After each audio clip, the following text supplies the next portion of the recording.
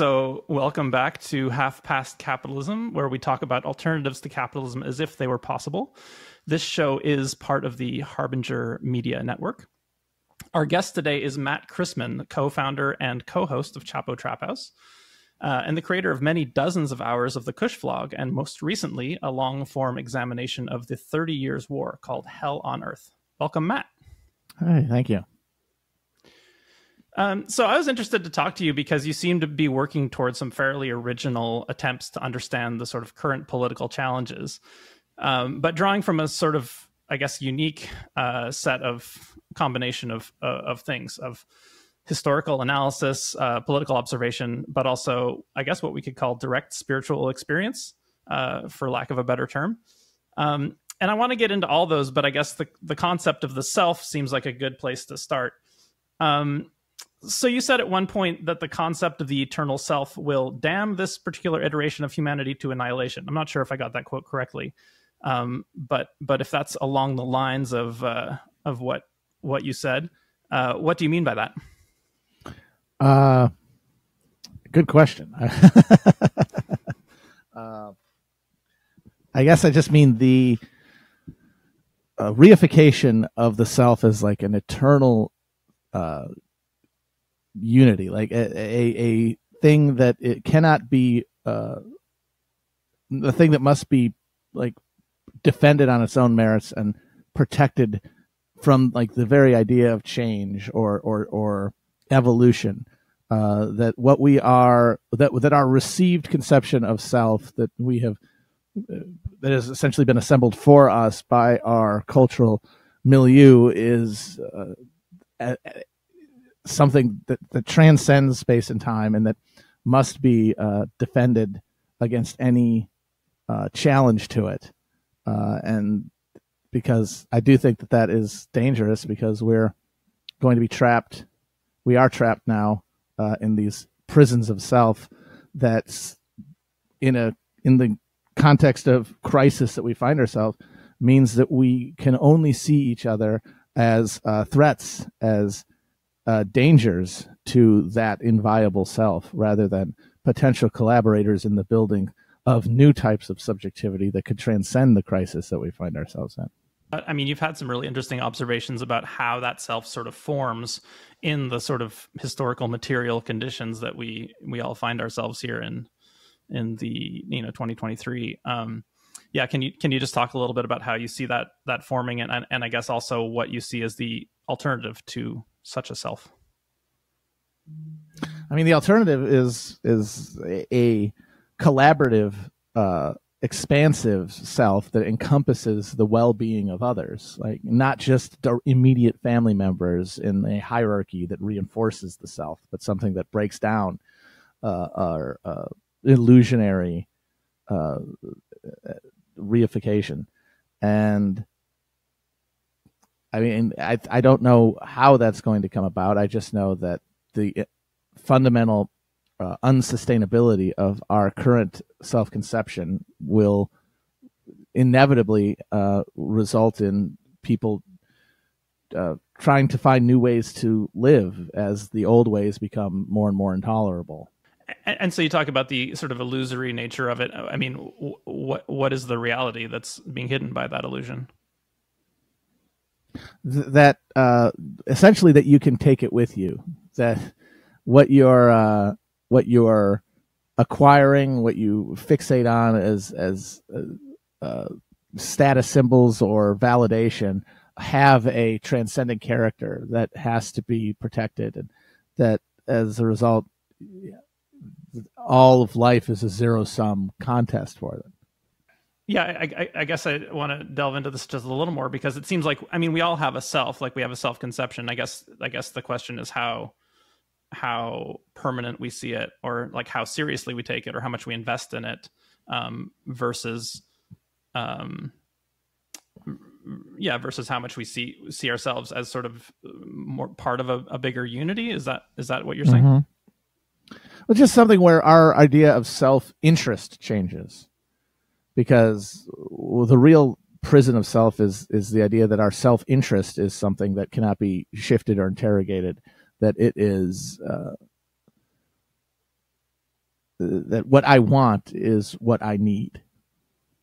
Right. As what I want is not a stable category and can change, and it can make the labors of life, the effort of expended through life, have different subjective meaning, and it can take things that appear impossible because they would require sacrifice of that self-interest and become a pursuit of a differently conceived self-interest.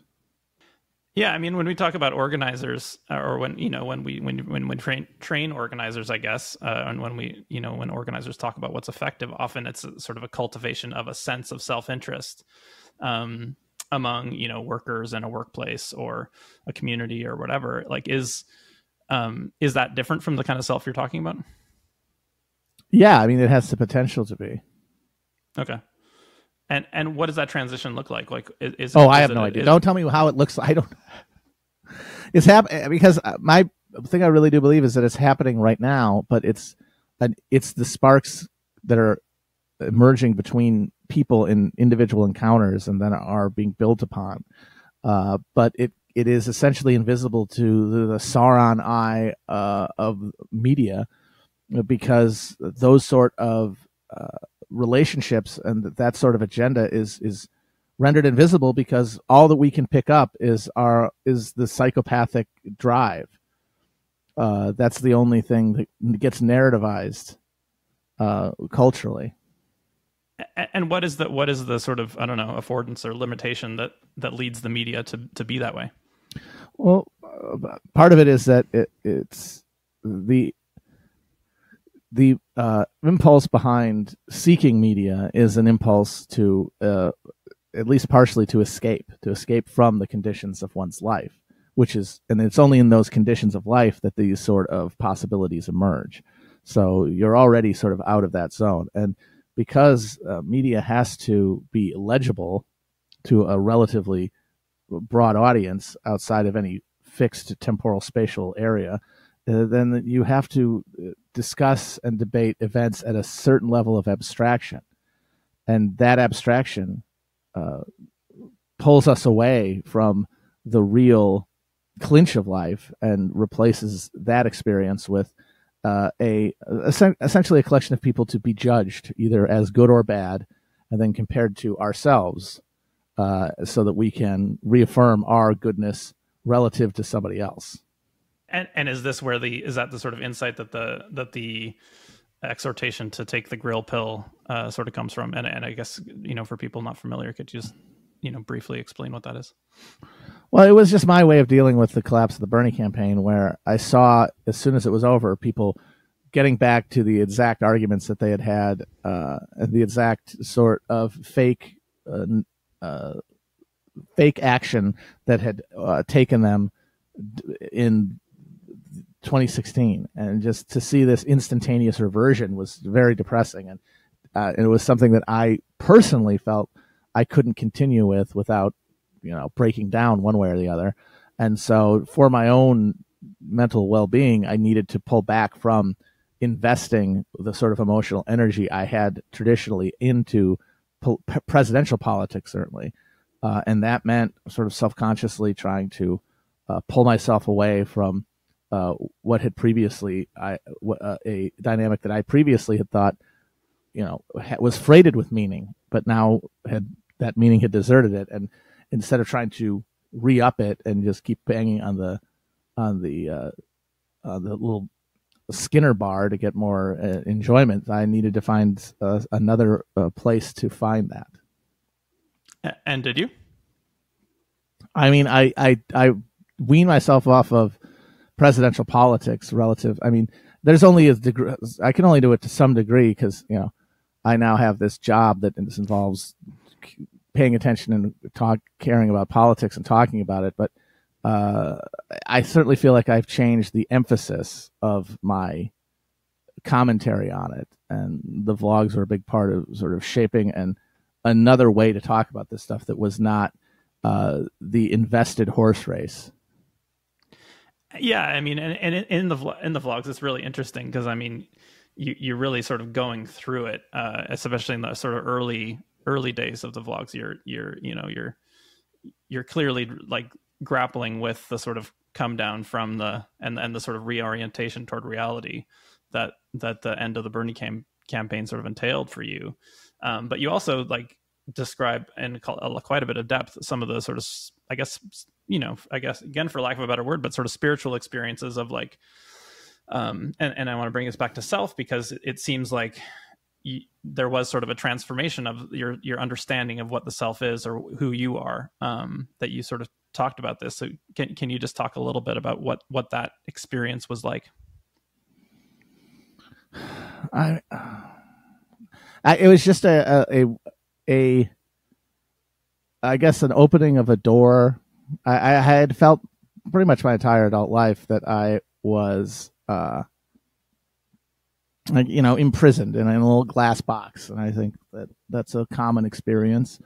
But I was feeling breeze like from an opening, and I was just sort of trying to look around to identify where the crack is there that was allowing that breeze to enter my box.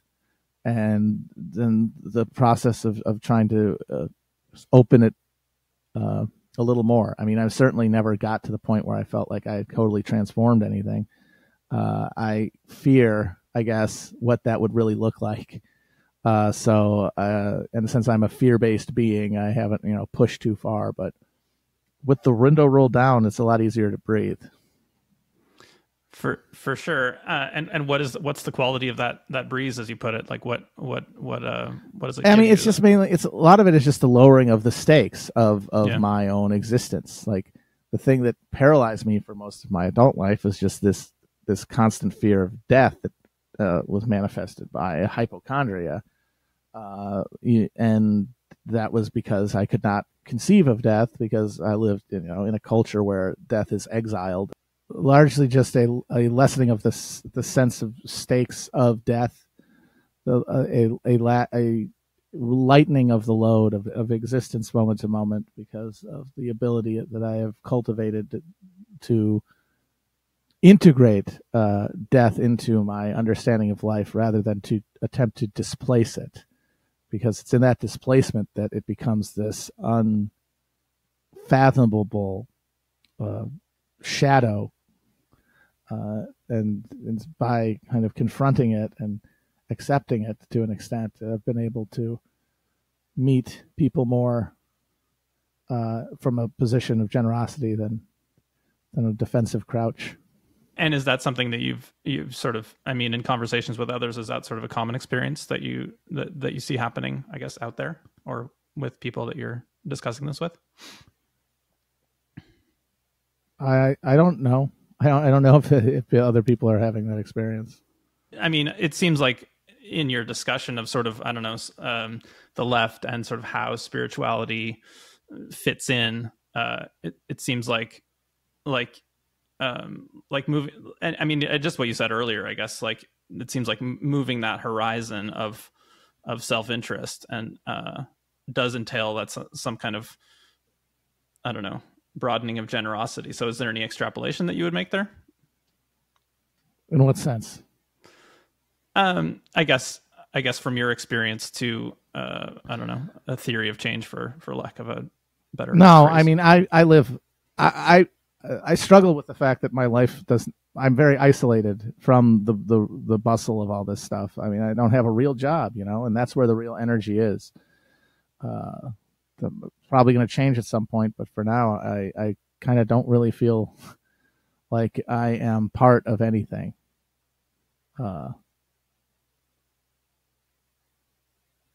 And I just have to, accept that that's the current case and have faith and move forward. But I mean, I can see how you would say that from one perspective, but it also seems like you have a lot to say about sort of, just from observing from the outside. It's a different perspective than, like, I don't know, a union organizer in a Amazon warehouse or something. But it's still a perspective that can bring some insight. No. Yeah, I'm trying though to mostly focus on historical commentary more and more, because you can kind of periodize something in the past, and then you can chart like internal dynamics as opposed to trying to make sense of a day-to-day flow that I just don't find myself really confident to have any insights in. Yeah, I mean that's fair enough, but it seems like on the one hand, sure. On the other hand, you know, I don't see many other people talking about like bringing together that sort of direct experience of what it's like to sort of roll the window down, as you put it, and come at, like, relate to people around you or humanity with from perspective of generosity and I guess ultimately solidarity, and the sort of media environment. I mean, I feel like you bring all those things together in an interesting way. But I mean, yeah, I mean, I'll take you at your word that you're wanting to back away from that. Yeah, I mean, I just feel it feels incredibly presumptuous on my part. I mean, that's fair, but I feel like that's also what makes it interesting is that I mean, that's what I think makes the Cush vlog compelling is that you sort of go out on that limb. Yeah.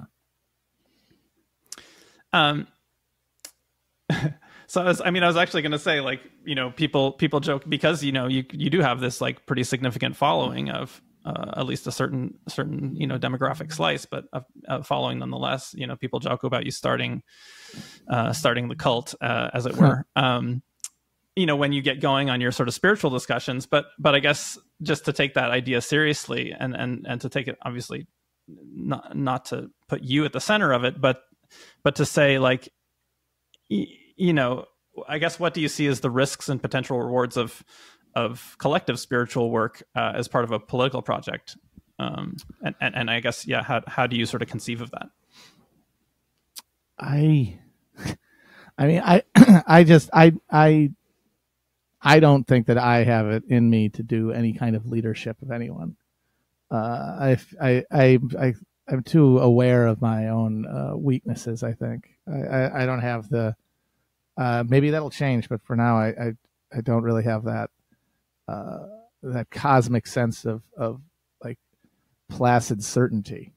I'm too aware of my own failures in life and to have the confidence to feel like I can, you know, be doing anything other than just you know, preaching broadly, any like taking other people's lives into my responsibility, you know, like that. I feel like that's a recipe for disaster. But but I don't judge anything anybody else is doing, what they feel like they have to do, because, you know, there's going to have to be radical experiments in human living and survival to make sense of this era that we live in. And, you know, what that's going to look like, again, I don't really know. Yeah, I mean, I seem to have caught you at sort of an ebb, as it were, but I feel like the tenor of a lot of the kinds of things you talk about are like that, you know, that the left or whatever succeeds to the left is going to have some kind of spiritual component. So do you have any sort of I don't know, tentative observations about what that might look like? I mean, from where I sit in my isolated position, I just don't see anything right now. I mean, there's the labor movement and it's the resurgent labor militancy, which is very heartening, but, you know, I don't see any new myths or new rituals, new transcendent ideas emerging. I don't see any like vocabulary of faith that transcends what we this kind of sterile categories that we've inherited. So I don't know. Yeah, I mean, I was going to ask about, like, I mean, so you talk about the sort of self as this sort of, I don't know, a glass box or sort of cage, as it were, and sort of breaking out of that as a way to, as the sort of horizon of the possibility of solidarity or even generosity or a different sense of self-interest that could, you know, make things possible that aren't possible right now, with this sort of with everyone existing in this box and seeing each other as potential enemies, at least. But yeah, you just mentioned, what was it? Ritual, vocabulary of faith, you know, mythology. I'm curious, is that what you see as the sort of tools for how we might even potentially collectively sort of get out of the box? Not initially. I think that they're the byproducts of processes. They're a way to make sense of new relationships that emerge out of the contingency of survival and struggle. And then, once they are articulated, they then become something to orient towards and to bring people together around. At least, that's, I think, how they generally work. That's how those sort of things emerge historically, and I think that will still be true in the future. And what do you think? I mean, so it sounds like there's sort of experiences of whether it's sort of personal awakening or experiences of like collective solidarity in a group or something that sort of busts us out that we then describe, which then can gain a sort of a toehold in the discourse. Is that what you're saying? Yeah. And what do you think is preventing us from having those experiences right now? I mean, obviously the crises are upon us. So what do you think is holding us back? I mean, isolation, just the general belief that we're in this on ourselves. We're in this alone, and that everyone is our competitor. And because we can only see each other through the lenses that have been crafted by the media apparatus that kind of tells us what reality is, then we're just left to evaluate everybody meet and subconsciously and consciously slot them into different demographic tranches that we that's either a friend or an enemy. But then even the friends are also competitors in the hierarchy within our side.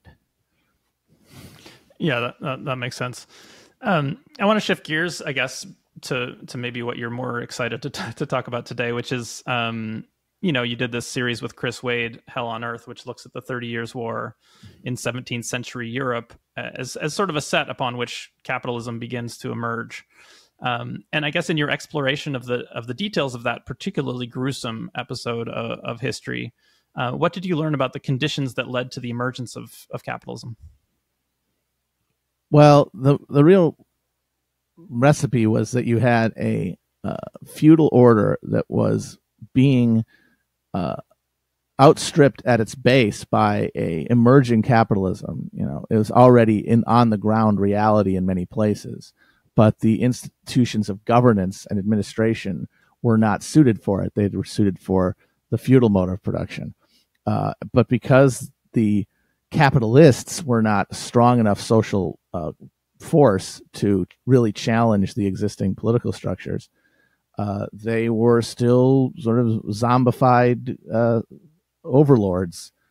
And it took the real deep material crisis of the 17th century to bring about so much conflict between the different states of Europe that these forces were finally directed and unleashed by various powers in order to win this contest. And out of that emerges these new social forms that are now designed around this new mode of production. Yeah, I guess I'm curious, what that could teach us. And again, I'm asking you to speculate here. Sorry, but what that can teach us about the emergence of something after capitalism, and obviously, hopefully, that's socialism of some variety. But it seems like the ingredients that you're talking about are sort of like, there are, I don't know, a series of like techniques. You talk about accounting. You talk about sort of ways of sort of organizing capital. And the sort of social relations that come along with that, which are sort of suppressed or sort of marginal, at least, until there's this like giant crisis, at which point they become necessary, at which point they become adopted, at which point they at least go on the trajectory of being dominant. Yes. So I guess in the current context, we could certainly say, okay, well, there's no lack of crises. I mean, there's, I think one that you sort of talk about is the flattening of human experience, but also obviously there's the ecological degradation, there's catastrophic climate change, there's potential for civilization-ending nuclear war.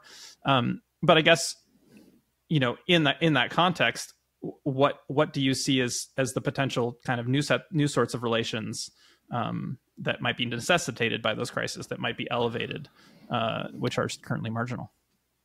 Well, I at the base level, as again, I don't know, but we can we're looking right now at a fundamental shift in like the political economy of the major powers of the world right now, away from the globalized capitalism that marked the post-Cold War era.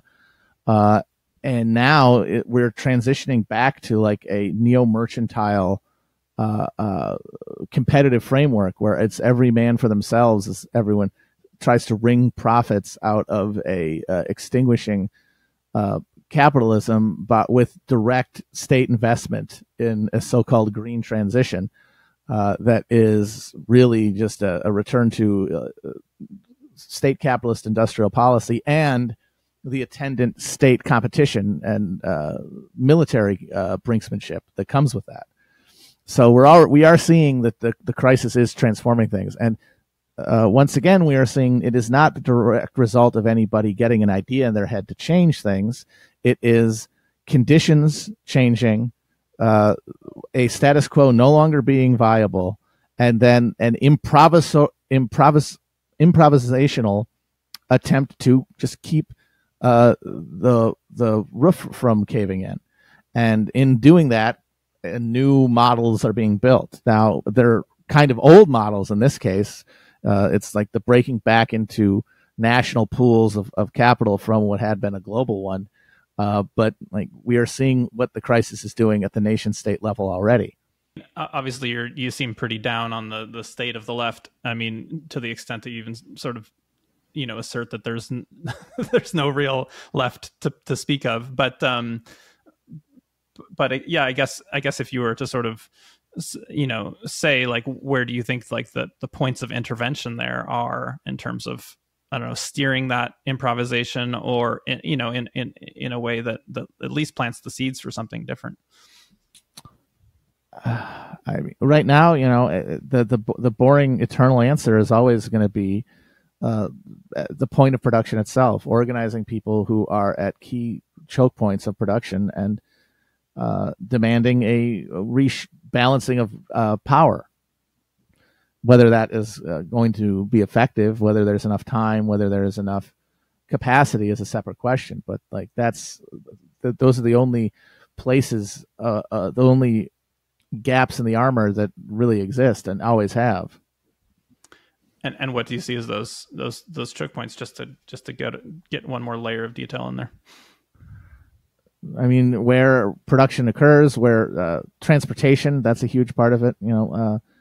The actual productive and distributive economy.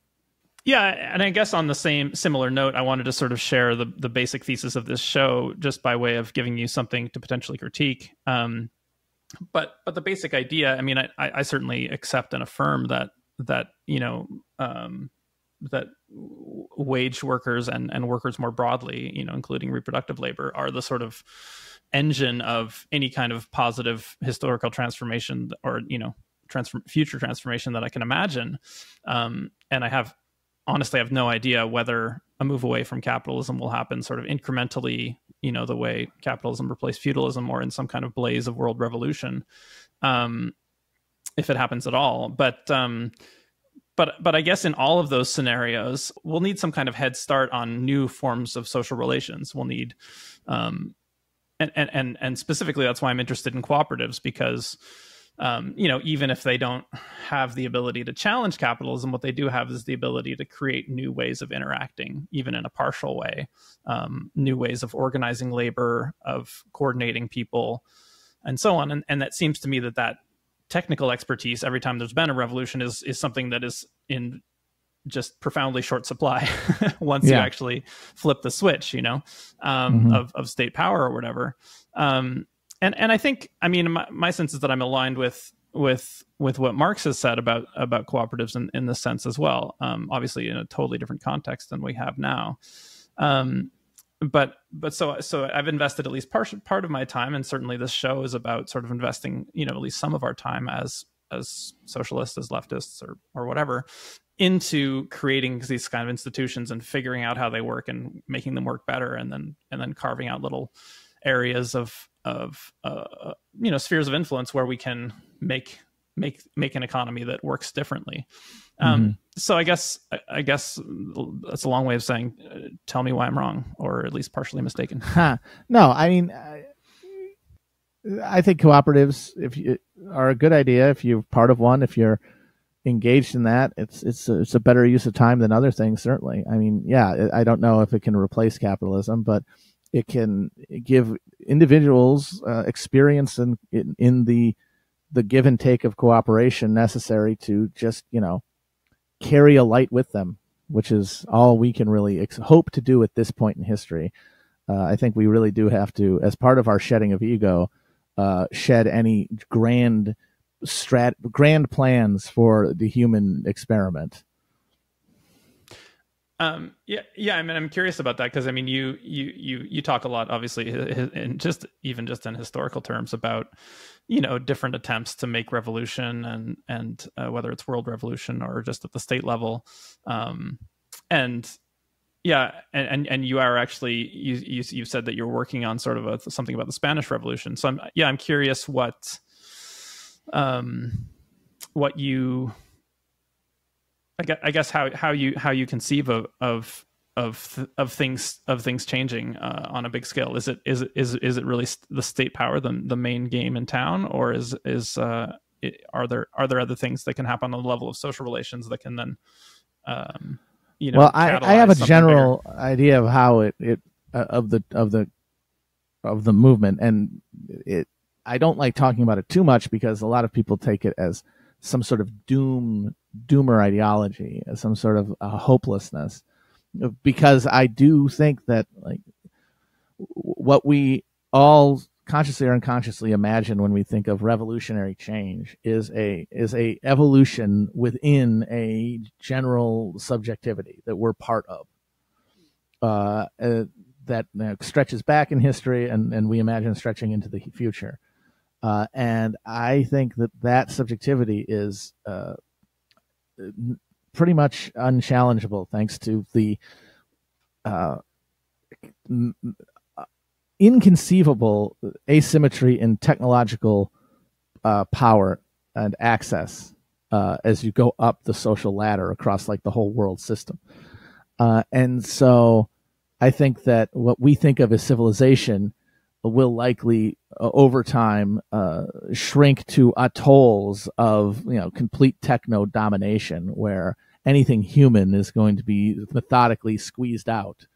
You're going to have people walking around, but whatever we think of as human isn't going to be there anymore. But at the same time that that's happening, there's going to have to be a strategic retreat from huge parts of the world by those same techno-capitalist forces in order to reinforce, the key areas and the soft points.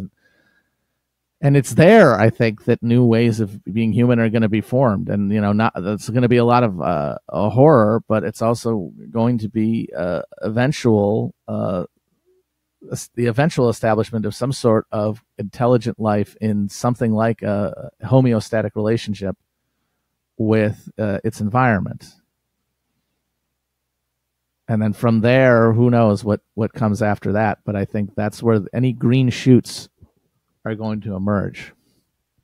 I mean, that sounds uncannily like Raul Zibeci. I don't know if I'm saying his name right, but the sort of South American, anarchist, I don't know, observer writer, who talks about sort of, these sort of vast areas of exclusion where sort of new kinds of social relations are forming based on, the sort of bare, at least for now, the bare minimum of survival, in slums and, landless peasants and so on. But is that what you're talking about?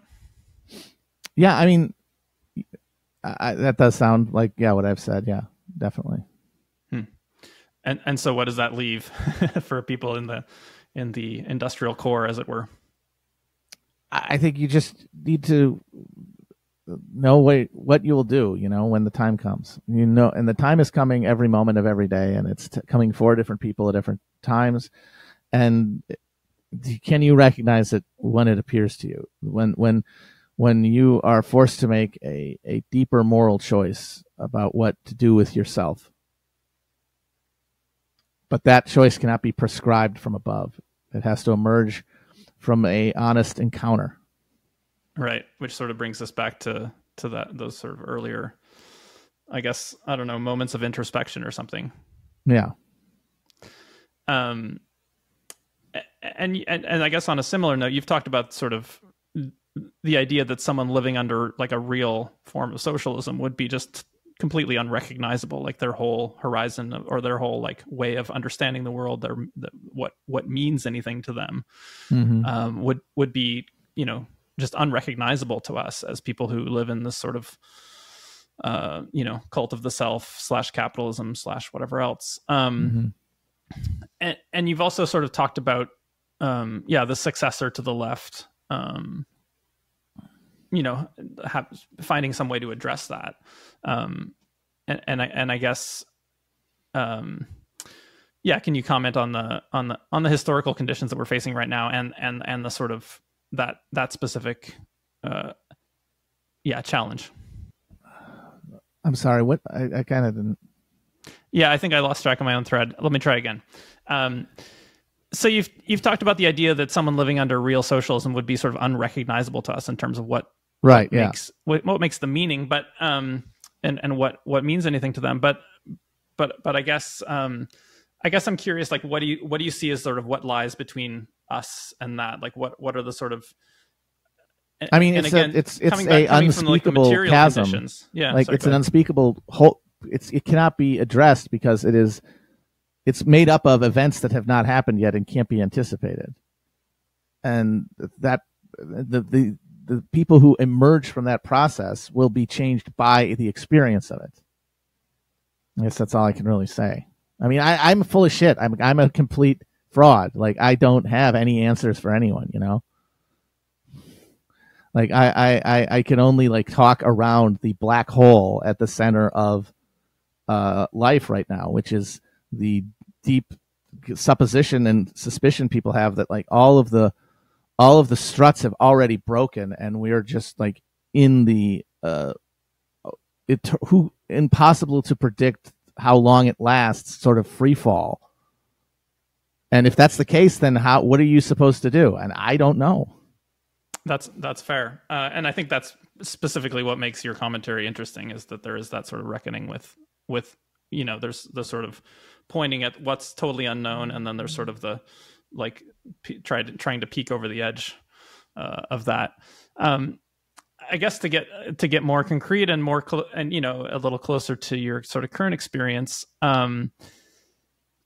you've talked, I guess, a lot about the sort of, there's sort of a kind of a deep engagement or absorption with art or even popular culture that doesn't seem to be available to us.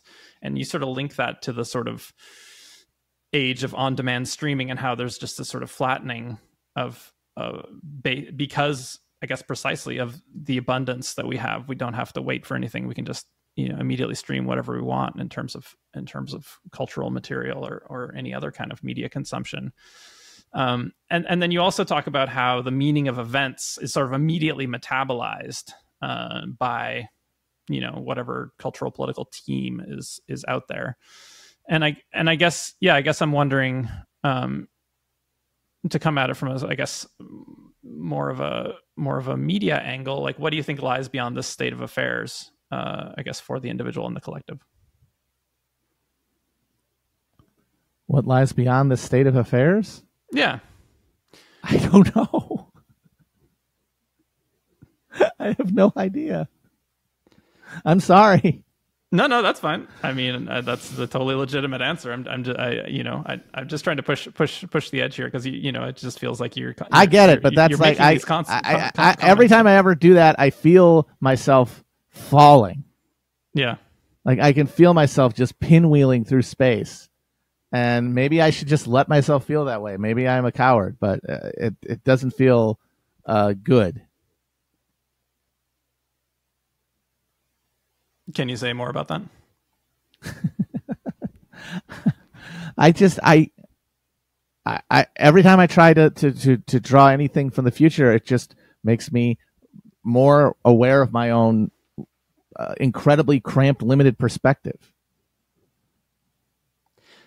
I guess another way of asking that would be like, what do you think it is about the sort of abundance that we have that is sort of, that has that flattening effect?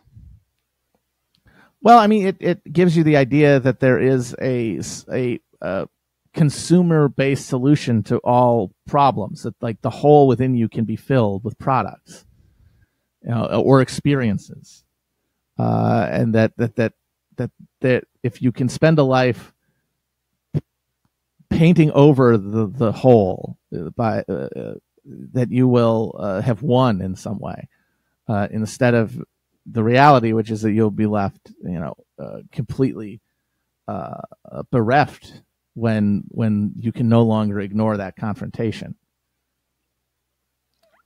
Okay. And I guess just, I mean, I think I'm pretty much out of questions, and except for this last one, which I think you've addressed at least in part, but I want to give it a crack anyway. When you look at the actually existing left, or its siblings or relatives, I guess, what are the sort of concrete pieces that feel solid, that feel like they're kind of building blocks for something that goes into that unknown space? I mean, nothing that I see, nothing I am engaged with. Like I said, I'm all alone out here, I don't, and that's my fault, my cowardice, that I'm not building anything. But whoever is building stuff, I wish them well. I mean, but it's interesting. I mean, if you listen to, Bernie era, Matt obviously has a very different take on this. And you guys were at one point, pushing people to get involved in the DSA. Yet at one point you were sort of exhorting people to get out in the streets with the sort of, and at least engage with the sort of BLM stuff. Do you feel like you've pulled back from that, or have become disillusioned from all those I pulled things? back from telling anyone what to do. Like stuff, like telling people to do things. Because I've seen where what that ends up looking like. And it ends up being people, whatever their conscious intentions, trying to flee from the reality that we find ourselves in, trying to find a escape valve from confrontation. And I mean, I know that like whatever I do in my career is of very limited value in any real sense. And so, as I got an ego, and I want to make myself feel better about what I do. So part of that is at least like feeling that I am holding true to my own conviction that the less people think that liberation can come through ecstatic experience of like media spectacle, the better. Yeah, that's really interesting. I mean, I feel like a lot of people like on the left certainly would just give a lot to be in a position where you are, so they could like tell people what to do, or like prescribe things, or like mobilize people and so on. And I have to, I have to imagine that you think that there's a scenario, certainly during the Bernie moment, there seemed to be a scenario where that made sense. But I guess, yeah, but like when you have an experience, though, you have to like metabolize that experience and integrate it into your understanding of the world, and not just keep doing the thing you were doing. Of course. And so, yeah, what has been the sort of experience that you metabolize? Can you just describe that a bit more? The